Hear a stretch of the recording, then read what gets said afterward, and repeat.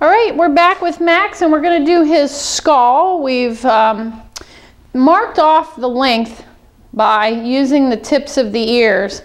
And now I'm gonna take my 1/2 inch universal comb and just lightly skim over his head. Now the reason that I'm not afraid to go with the 1/2 inch is because, you know, these guys, their hair falls into place. So a 1/2 inch will, you know, leave it a fair length,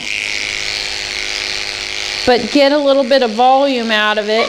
Oh, you're okay. He's kind of a baby. Make sure you get those cheeks out of there. All right. And honestly, it didn't take that much out.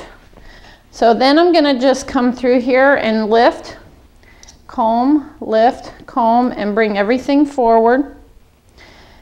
And this is where I really like to use the Convex 2 line as far as the 26 tooth blenders. Now these are the black titanium, but the pink titanium, even the regular Convex 2, all of those guys do a beautiful job. They're a Japanese style shear, and they do a beautiful job of finishing these coats, just as long as you're not close to the skin.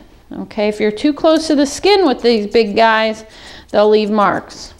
Okay, if you want more refinement, go ahead and pull out your 45 tooth blender.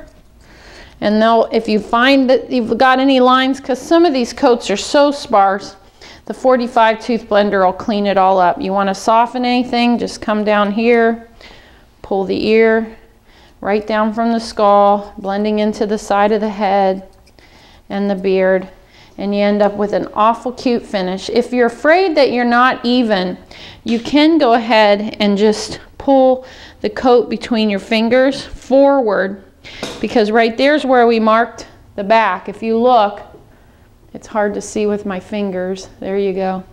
You can go ahead and take that off as well, because it's already been marked in the back between the ears.